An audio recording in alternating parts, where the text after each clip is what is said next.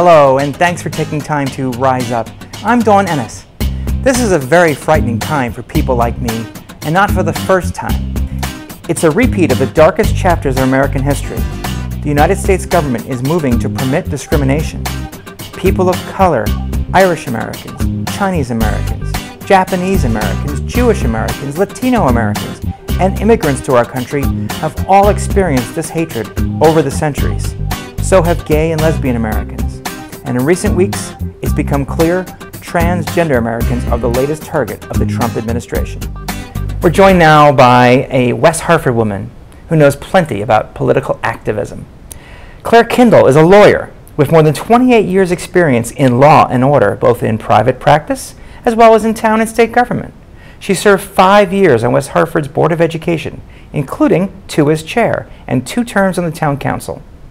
After 8 years in private practice, Clare joined the Connecticut Attorney General's office in 1998, and she's been head of the Attorney General's Energy Department since 2011, where she's helped recover more than $100 million from public utilities that have been used to reduce rates for consumers. And now she's running for State Attorney General.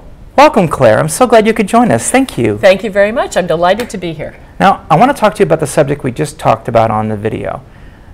What can Connecticut do to stop the blatant discrimination against American citizens that just happen to be transgender? Connecticut has robust anti-discrimination laws. And as Attorney General, I would vigorously enforce those. We need also to ensure that our state laws are not preempted by federal law, so that if the federal government, which it's been doing on every level of our government, steps back from some pretty foundational principles of our country, at least our state is standing strong on those principles. Now, I want to give the viewers full disclosure. I'm a member of the Town Democratic Committee. I'm a Democrat. And although I'm disclosing this, I am not going to make anyone think that I am here endorsing Clare, but I've actually invited the other candidates who are running for office to come on the show and have equal time.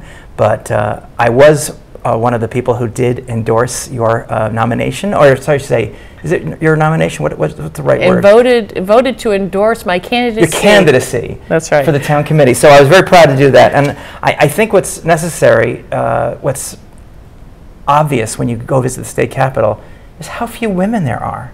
What's it like being a woman in government in this Me Too era? There isn't a woman of my generation who doesn't have a Me Too moment. And it's so commonplace, and we don't talk about it, but I do not know a professional woman of my age who has not had a Me Too moment.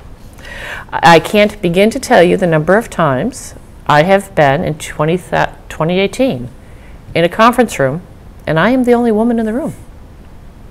And then you have other circumstances where you're in the room and it's half women and half men, and it feels just so natural and so correct. I find with the Attorney General's role, if elected, I would be the first woman elected as Attorney General. We have had a woman elected to every other statewide office, but not to the Attorney General's office. We've had a woman governor, lieutenant governor, secretary of state, comptroller, treasurer, but never an attorney general. We had a woman who served as attorney general. I was going to ask you, there was a woman who did serve before you. Clare Kindall. She was excellent, very highly regarded, but she was appointed to fill out the remainder of Joe Lieberman's term with the express. He was running for vice president. No, at the time he had just been elected senator. Oh, okay, well, even further back then. Yes, much further back. But she was appointed with the express understanding that she not run. So if elected, I would be the first woman elected. That's quite a statement. There are also, of the 50 states, every state has their own attorney general, only 9 are women. Out of 50? Out of 50. Now, let's explain what this job is, because I think people hear attorney general, and if they are following the news, they know it's Jeff Sessions as far as the federal government. Are you running to be Jeff Sessions of Connecticut? I'm running to be Clare Kindall of Connecticut.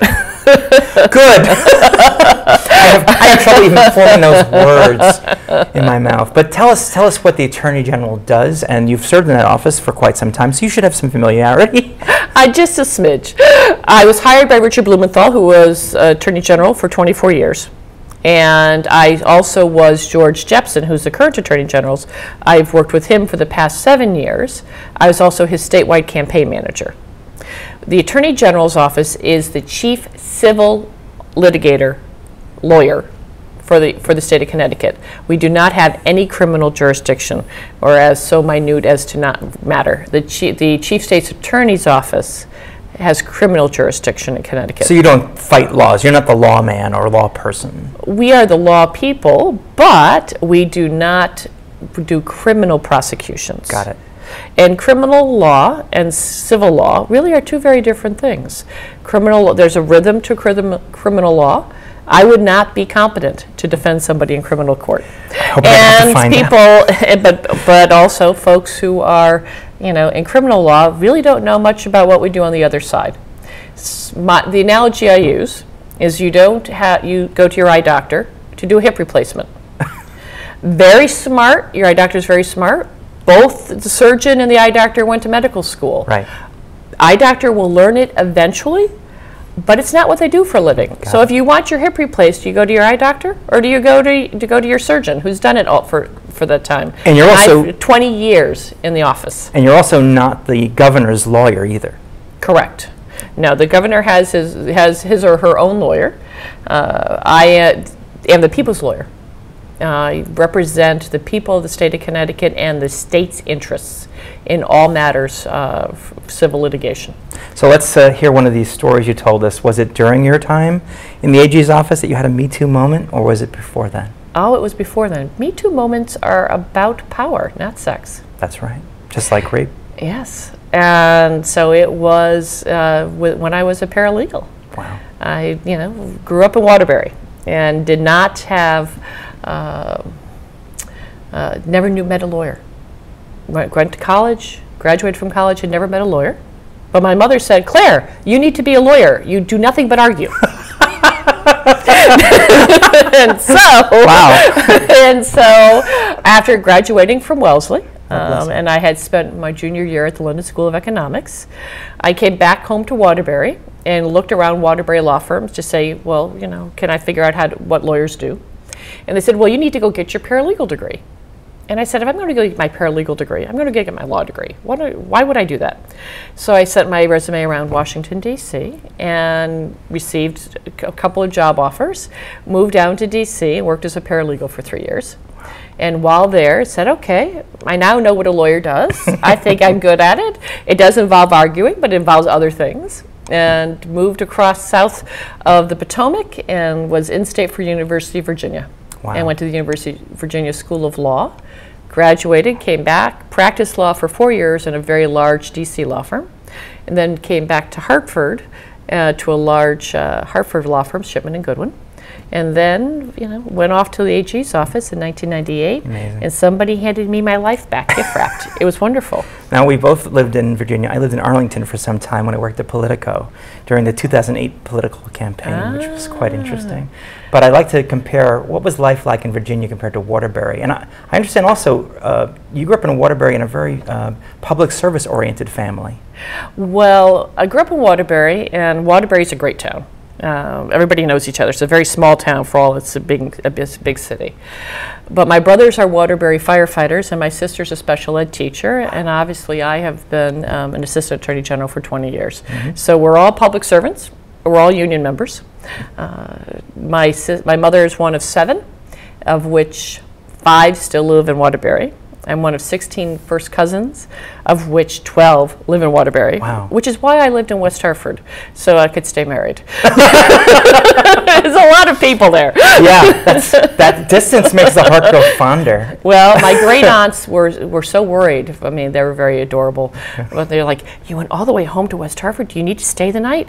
Driving all the way from Waterbury to West Hartford? Why would you do that? In their generation, it seemed like forever, right? Exactly, exactly. Sure. And I would think that growing up in the Brass City, gives you a different indication of West Hartford in terms of, we're a very progressive town. We're very invested in our people, but there isn't really an industry or even a failing industry like it happened in Waterbury. Waterbury was such a tremendous engine for development in Connecticut's history. What can the Attorney General do in terms of business? Because I think a lot of people worry about their taxes, they worry about how much money they're spending, how much money the government takes from them, and for me especially, who's protecting my rights? What does the Attorney General do in those regards? You asked 16 questions in that. This is part one of our 16-part show. Sorry about that. And that's quite all right. You're very talented. You can handle it. I figure we can make it through. The Attorney General, well, for one thing, Carville has it right. It's about the economy, stupid. It's all about the economy. People want to know that they're going to have economic security. The Attorney General can do quite a bit for that. For example, something as simple as net neutrality. Net neutrality is an economic issue, because small startup businesses that are internet-based are at risk of being preyed upon and cut out. But if a telecommunication company does not need to give them equal access to the internet. So in order to grow businesses and to grow the next wave of businesses, particularly since all of our future businesses are likely to be internet-based, having open access to the internet is critical. The Attorney General currently has signed on to a federal lawsuit to take an appeal from the Federal Communications Commission's appeal, really very wrong-headed decision on that issue. It's a very conservative-run administration right now, so they are doing things to, in their eyes, foster business and remove regulation. I don't know that's really fostering business. I think monopoly has always been a problem, and the ability to use monopoly power to crush out any opposition has always been a problem. And you fear that if net neutrality is not preserved, that my internet speed might not be as fast or as accessible to the open free internet as someone who pays more or is a more favored client of a provider. Is that right? Correct. But also there's nothing to stop the internet companies from closing it down for content. Wow. So we are already in an era where the tax code is being used as a weapon to punish your political opponents. I mean, the elimination of the state and local income tax is the first time, I think, in our history where the tax code has been used to punish blue states and to benefit red states. What is to stop a telecommunication company from saying, if you are left-leaning, you get slow speeds. If you are right-leaning, you get high speeds. Or reverse it. I don't care. If you're left-leaning, you get the fast internet, and if you're right-leaning, you get the slow internet. That way lies tyranny. That if you are allowing the, let's face it, Fox is almost a propaganda Almost? Yes. Okay, I'm being polite. Almost. I'm running for office. Yeah, I understand that. and you want all the votes. I understand that. But let's just shift over to another aspect of money, because I mentioned earlier in my introduction that you've helped people get money back in their accounts from public utilities. How did that work out? The Office of the Attorney General represents both the Public Utility Regulatory Authority, which is the state agency that regulates utilities, electricity, water, telecommunication. It affects natural gas, affects every household in the state. The Federal Energy Regulatory Commission imposes a fair number of costs on Connecticut utility payers. To pay for transmission lines, to pay for a regional ISO New England, and we were able to, before the federal government, get those rates reduced. And when you're speaking of every person in Connecticut, every household in Connecticut, even a small reduction in those costs has a major impact for Connecticut ratepayers. So we were able to, in some cases, the money was taken and reduced it eliminated an increase that would have happened, and others, it reduced the rates that happened for people's utilities bills. Now, as far as politics goes, when you run this fall on the ballot, your name will not be alone. There'll be other people running for office, including someone running to replace Dan Malloy. Yes, that's correct. How does that work in terms of you having to hew your beliefs and your policies and your politics toward other candidates. Are you aligned with anyone right now, or is there someone that you'll have to align yourself with? How does that work? Because it seems like a trade bargain that you have to basically, well, I'll give you this if you keep this. There will be no bargains, and there don't need to be. In many ways, there's really a great time to be in politics. I was elected 4 times in West Hartford, and I am incredibly grateful to the town of West Hartford for it. But there was a sense of running that, okay, yes, things are fine, people are running, this is nice. No one's asleep right now. No one is complacent.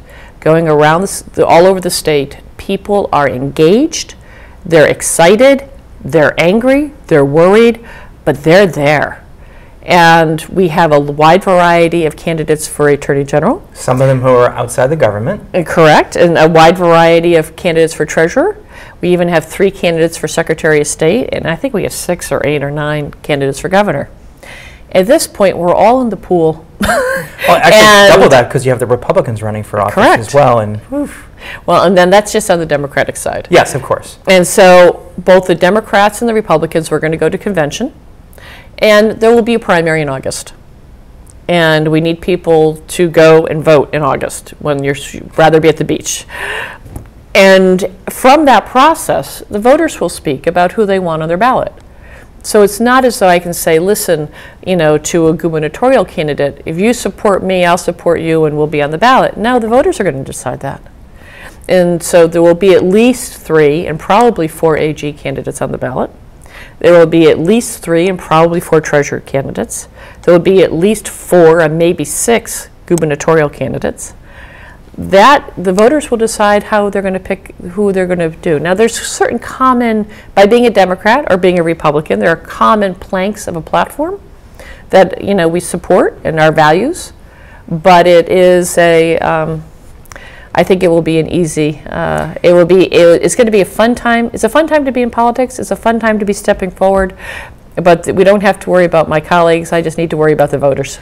But I am worried because I look at the field of candidates and I see, let's see, there's a woman, there's a woman. Not a lot of women. Not a lot of women. Is this because, you tell me, why don't we have equal representation as women in our government? Women and men are different. Newsflash! You heard it here first, folks. No, I'm aware. I think most people are, but is it pervasive sexism? Is it that we're supposed to be at home taking care of kiddos? Or is it more that people just don't see women as equals? And I see people, I mean women and men, because 51% of white women in America voted for Donald Trump. Right. And I can't put this all on the men. I imagine there's something in a groupthink that says, well, I don't know if I should vote for a woman. I wonder how that makes you feel. I think it's not so much the vote as much as the stepping forward. Now, clearly we have the extreme stereotypes of women. Yes. Sort of like, oh, she's nice, she's mean, And Stormy Daniels in between. Right, exactly. Women, we don't step forward, typically, unless we're invited. You speak to many women politicians, and you'll find somewhere at the beginning somebody said, will you do this? Mm-hmm. That invitation was made. And right or wrong, men aren't so necessarily needing an invitation from somebody else to step forward. There's a little bit more of a, well, I'll just do this. And good for them, because I think as women we need to do that more. There's Absolutely. A lot of great programs going on right now that are being done to encourage women to run, such as Emerge CT, mm-hmm. and where they train women on how they can run and what the rules of the game are. And those are the kinds of programs we need so that people can say, yes, I can run. Well, tell us how you rose up. That's what our show is about political activism, about not sitting at home and yelling at the internet or the TV, but doing something. How did you do it, and what do you recommend people do so they can be like you, be like Claire? Oh, man. I don't know if we want to wish that on them. Thank you. What I would say is I was invited. I ran George Jepson's statewide campaign. I received a call from him saying I'm not going to run for re-election. 15 minutes later, a friend of mine called and said, so are you running? 15 minutes. And I said, I hadn't thought about it. I said, why wouldn't I? Exactly. Why wouldn't I? I am the most experienced candidate out there with political experience and the time, temperament, judgment, and leadership ability to do it. But women, we need that kind of assurances that, yes, we have checked all the boxes, and therefore, you just trust yourself and go forward. And you also have to fundraise, which is the dark side of politics in America today, not just Connecticut.